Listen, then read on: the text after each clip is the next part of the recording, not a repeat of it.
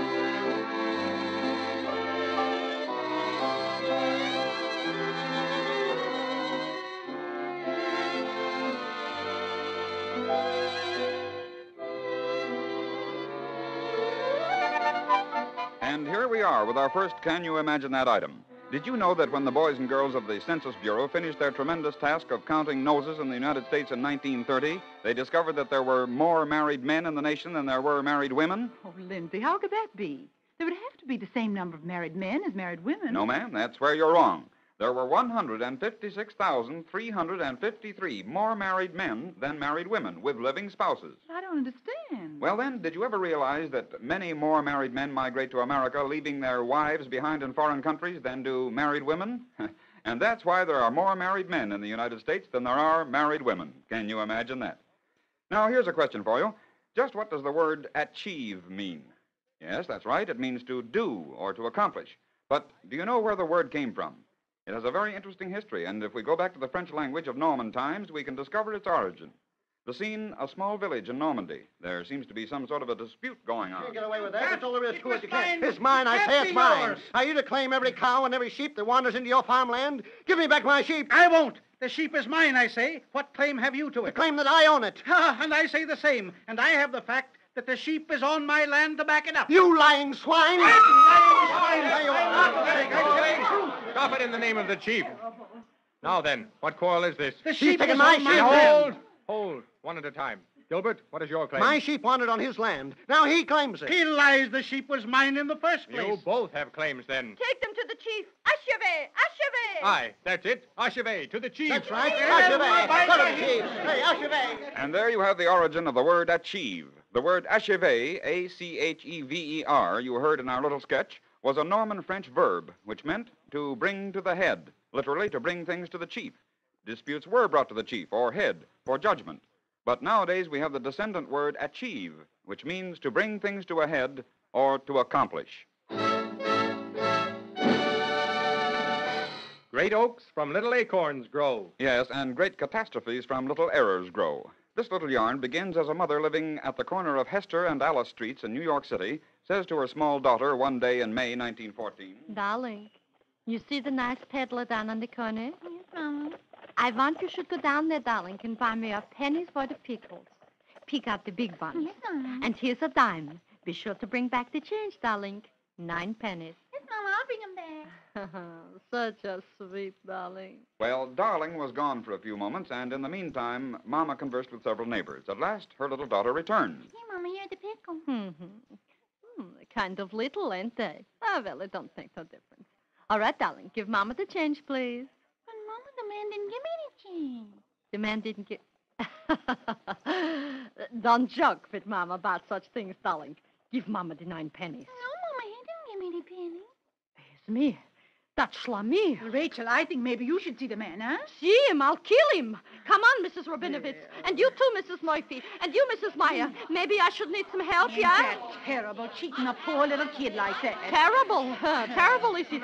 It's injustice. Nice pickled herring, nice shoelaces, the best. Good morning, lady. Something you want from me? Huh? Something I should want from you, huh? Nothing but 9 cents. Where is the change from the dime my little girl give you for the pickles? Time? Time what time? She give me only 1 cent. Oh, you Shlomi. You liar. You cheat. Give me back my 9 cents. Give Stop it to it! me. I'm Stop it! telling Let you. off my hand! Oi, help! Break it up! What's going on here? Stop it! Stop it, I say! You want me to run you all into the station house? Stop it! Sure.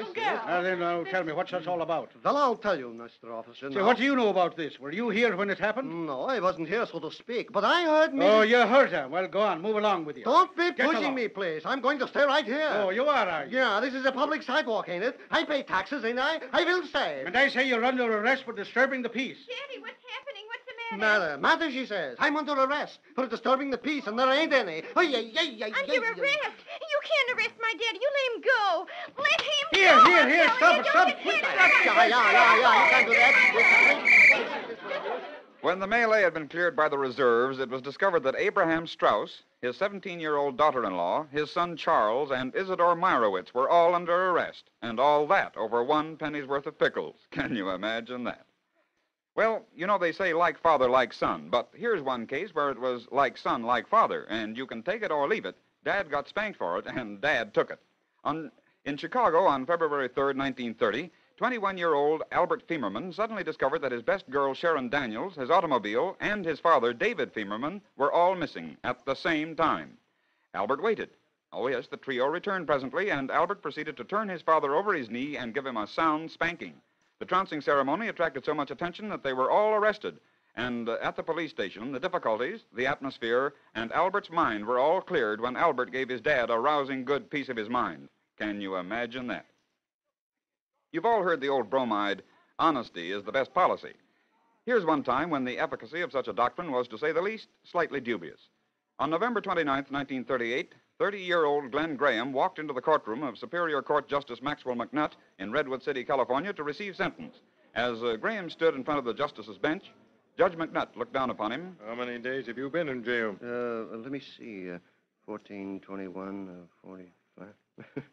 You see, Your Honor, I've been in jail so long, I sort of lost count. Go ahead and figure it out. Yes, sir. 45, 16, 37. 97 days, Your Honor. Very well. I'll sentence you to 97 days and count the 97 days you've already spent in jail as fulfilling that sentence. Oh, thanks, Your Honor. Next case. Case of the People versus Allen Wallace. Let me see. 14, 21, 45. And Glenn Graham walked from that Redwood City court a free man once more. But he seemed to be still bothered about his mental accounting methods and sauntered across the street from the courthouse, still checking in his mind the actual number of days he had spent in jail. Suddenly he stopped, turned about face, and re-entered the courthouse and proceeded to the courtroom of Judge McNutt. Just a moment. Are you back again already, young man? Well, you see, Your Honor, I got to thinking about the number of days I spent in jail, and I found out I made a mistake. Oh, is that so? Yes, sir. I wasn't in jail 97 days. I was only here 95 days. Very well. Your sentence still stands at 97 days. Report to the custody of the sheriff and remain in jail 2 more days. Continue with the current case, please.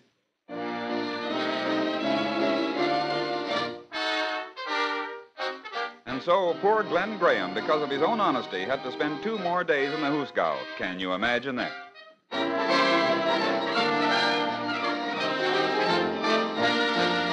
Now for another little session of melody sleuthing. First, listen to the old U.S. Army bugle call, Assembly.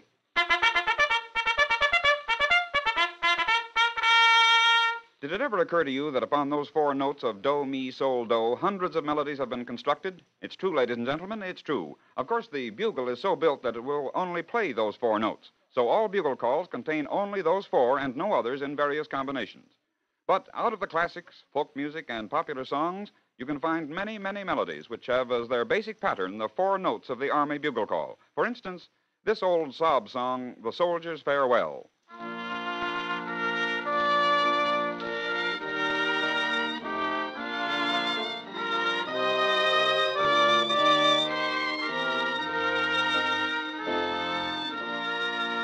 And another old-timer, Good Night, Ladies.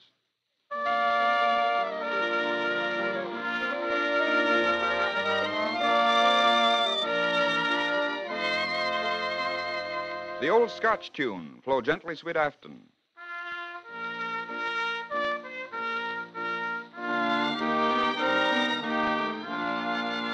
Canada's national anthem, The Maple Leaf Forever.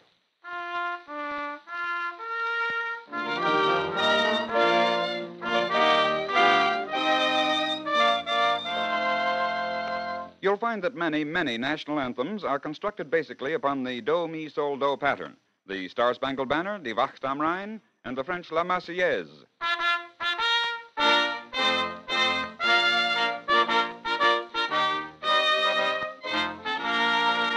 Even Wagner stole the idea for Tannhäuser.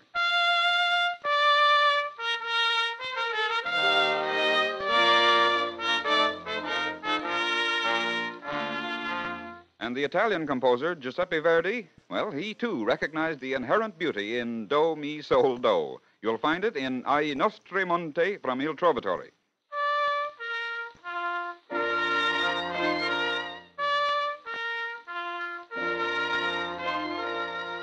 Yes, we could go on and on discovering myriads of melodies based upon the 4 notes of the tonic chord. Try it yourself after our broadcast and see how many you can add to the list. Even in popular music, you'll find many tunes using this pattern. For instance, Isle of Capri that I found her beneath the shade of an old walnut tree. Oh, I can still see the flowers blooming round her where we met on the Isle of Capri. She was as sweet as a rose at the dawning, but somehow fate hadn't meant her for me. And though I sailed with the tide in the morning, still my heart's on the Isle of Capri. Summertime was nearly over, blue Italian sky above. I said, lady, I'm a rover, can you spare a sweet word of love? She whispered softly, it's best not to linger. And then as I kissed her hand, I could see she wore a plain golden ring on her finger. 'Twas goodbye on the Isle of Capri. well, I'm sorry that we're going to have to leave you for a while, friends, but we'll be back soon on this same station with another session of Can You Imagine That? And when we are, we'll be hoping that you'll be with us. And until then, this is Lindsay McCarry saying goodbye now.